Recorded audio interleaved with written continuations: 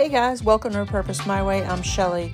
Today we're going to take some plain thrifted items that I got from Goodwill and Salvation Army, and we're just going to flip them and make them into primitive, beautiful decor. So if you didn't know, I have a vendor booth, and now I'm opening a whole room in another part of the state of Maine where I live. And I am trying to get it filled up and ready to open June 6th of this year. So I am just grabbing things that I can find in upcycling them, repurposing them if I need to, and getting them ready to put in the booth and to sell. So this is what this video is going to be. It's a lot of wood products that I got from Goodwill and Salvation Army, and I'm just going to be flipping them. A lot of them will be the black color, or some of them I'll leave stained, just the plain wood. But I need to put in plain items to dress up my more fancier items that I have. So I'm trying to cater to the primitive lovers, the antique lovers, the repurposed and upcycle lovers. So trying to grab their attention and really want them to want to buy something out of my room. Now, if you stick around to the end of the video, the last bit of it, I will be opening up a 3-pound package that I got from 24 Hour Crafts. They sent me an assorted package of different thicknesses, different sizes, and different cutouts that they offer. So it's definitely not all of them, but it's a few, and kind of gives you an idea of what they have. I really like using them. If you've watched my channel for a while, you know I love their crow cutouts, and I use those a lot. And so I wanted to show you the variety that they have. So if you want to stick around and see some of the things that they have on there in video instead of in picture, then stick around to the end. This project I'm working on right now is just a wooden bowl that I thrifted from Goodwill, and I'm just giving it a little upcycle and painting it. I sanded it first so the paint would stick a little bit better. Painted it with black ink color from Waverly, and then I sanded it down, distressed it, made it look old and aged, and then added some antique wax. Now this box I got from, it's a little divider box I got from Goodwill. You can see there, I think it was $4 or $2, and it said as is on it.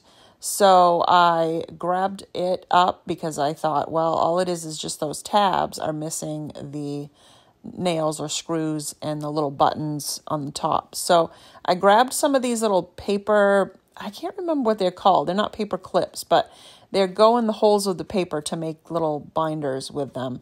And I had some of those in my office supplies, and I just cut the little tabs off so I could use those to cover the holes.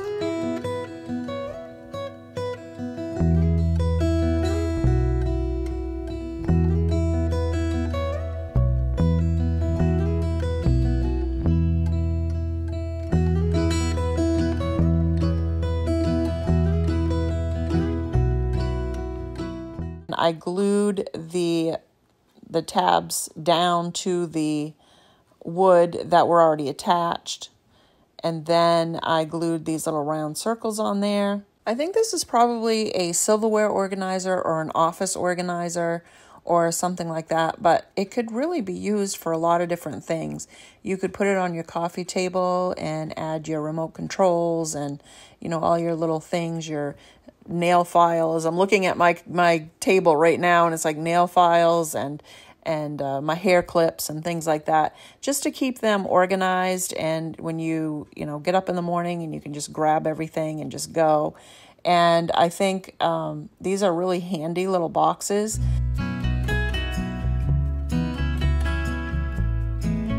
I added my clamps to the sides that I added the glue to, so they would stay down until it dried. They're only just for decoration, so it's nothing structural that they're needed for. Now, I decided that I wanted to make it look a little more rustic, primitive, so I thought I would add black to those little metal pieces, and then I sanded them back just a little bit. I don't think I showed it, but I did go out and spray it with my Rust-Oleum clear flat spray, and that is going to do it for this box.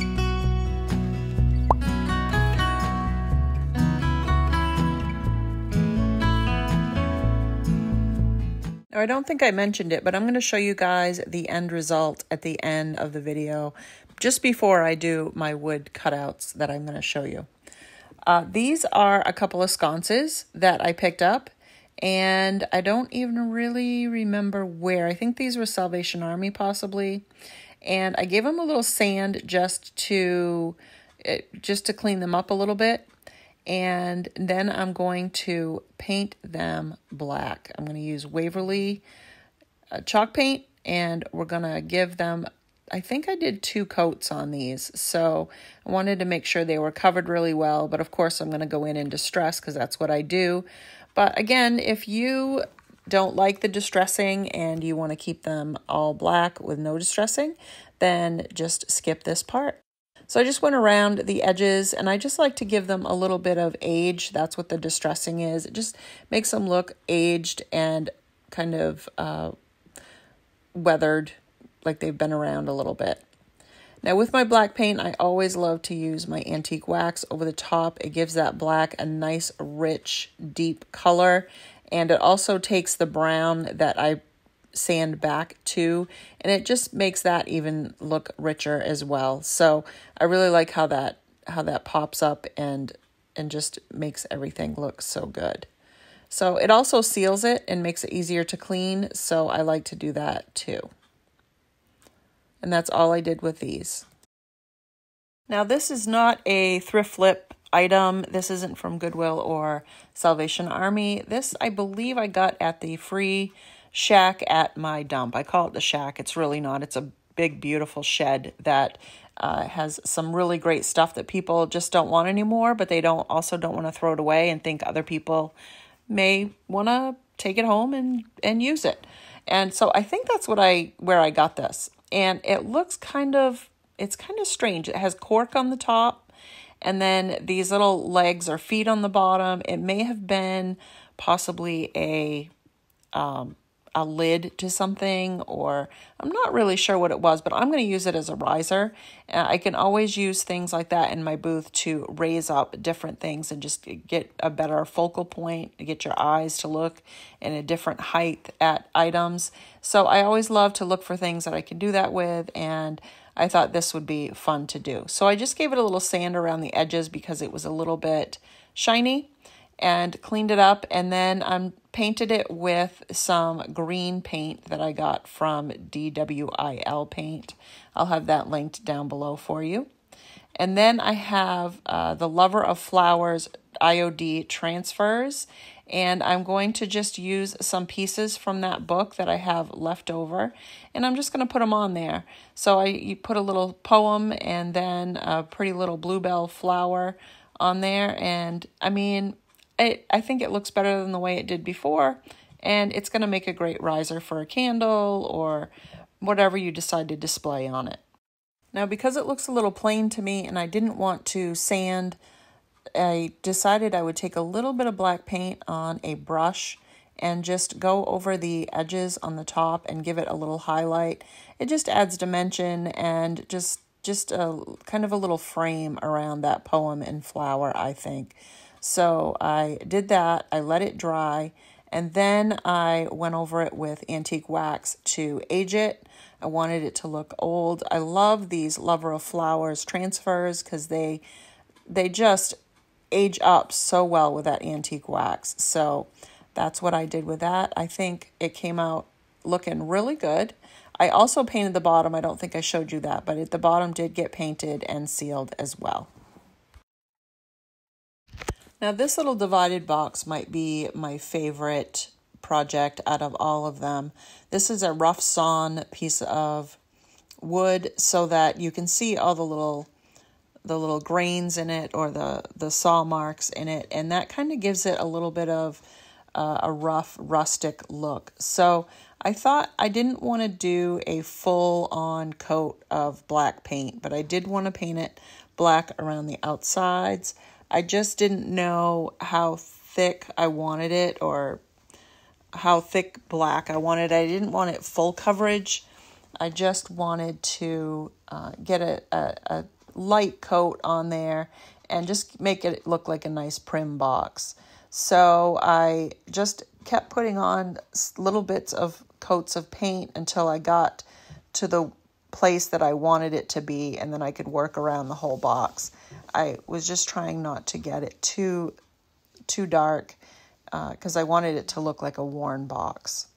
So I did all the sides on the outside black, and then I went over the middle and the edges, and I did those in black as well. Just a little, see how it's just very light here. So I didn't really want it to be super dark.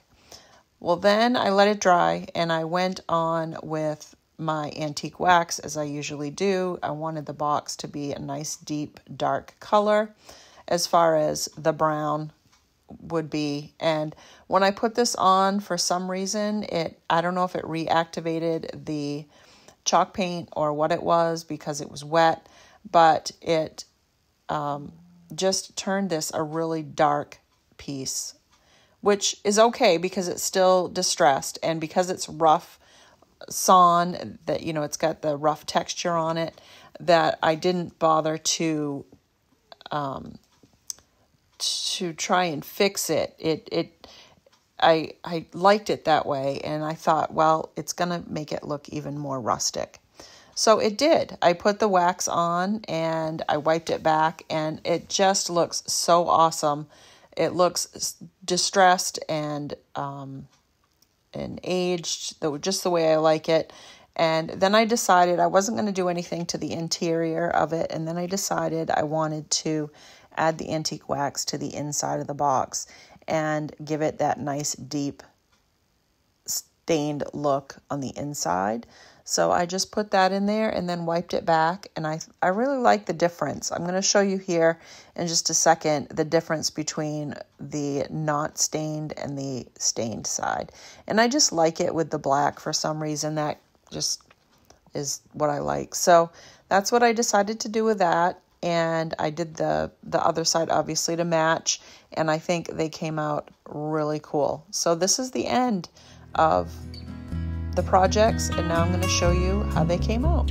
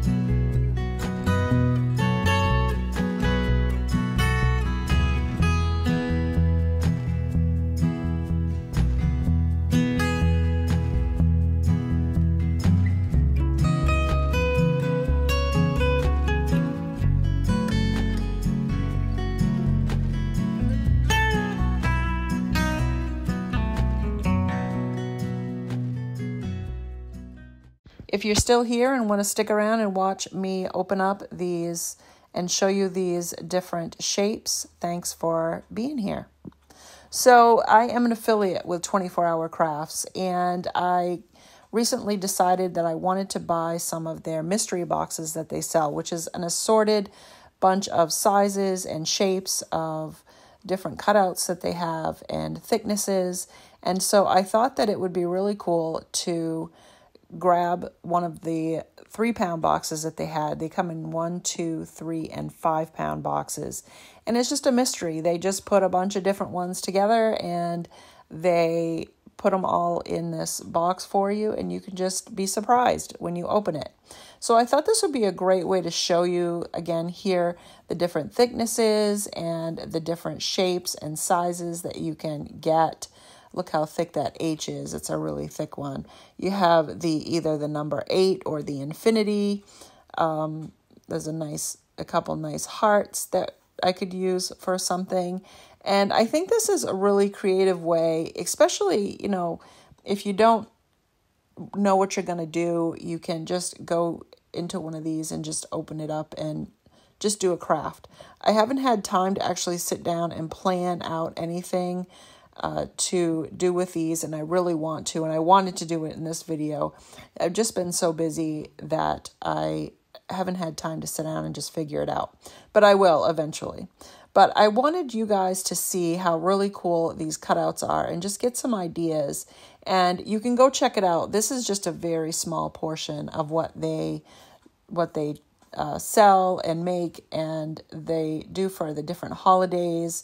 Recently, I just saw they had rabbits and popsicles on sticks, and lawn chairs, and all these just crazy great cutouts that you can use for the upcoming Memorial Weekend, which is now, or a 4th of July, which is coming up. And especially if you have a booth or something, these would be great.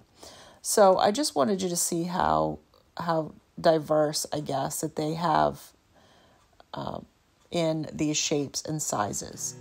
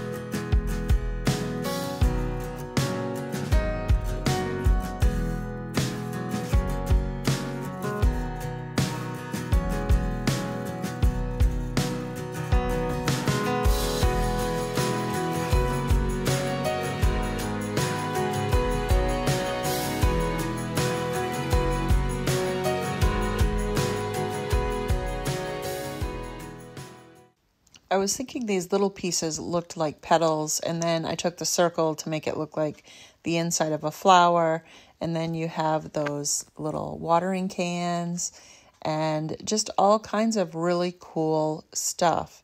And I just, you know, from small to really big. And I had purchased one of these Bigfoot cutouts a while back. I think it was last year, actually, for my husband for, I don't know, Father's Day or his birthday. It's kind of around the same time. And I painted it up and I showed how I did that. I'll link that down in the description if you want to see what I did with that. But he really liked it, and it's just fun to see it kicking around here and know that I did that. So it's pretty neat. But yeah, just so many great pieces that I just absolutely love. And look at the size difference. Like, you have this little teeny tiny airplane and this great big Bigfoot. They can just do all kinds of sizes and all shapes. And it's just fantastic. Now they have the reason why they're called 24 hours crafts is you place your order and it will ship out within 24 hours of you placing your order. And anything above $40 is a free shipping. Now, if you go down in the description, I will have a link down there and also a discount code, REPURPOSEDMYWAY, all one word. And you can use that to get, I believe, I'm not even going to say the percentage off because I can't remember right now at this moment. But you get a percentage off from your order as well. Even if there's a sale, it'll still take the percentage off. Typically, it usually does, unless it's stated that it doesn't. But I have had nothing but great luck with this company, and anything that I've purchased from them, I absolutely love. And I just wanted you to see all the wonderful things that they have.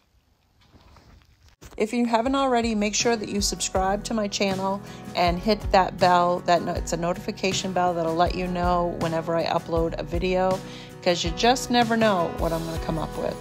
So don't forget to like this video. Let me know down in the description what you think of my projects and what you think of these cutouts. Did you like them? If you did, make sure you check out their website, and I'll have that link down in the description, and make sure you use that discount code so that you can save a little bit of money.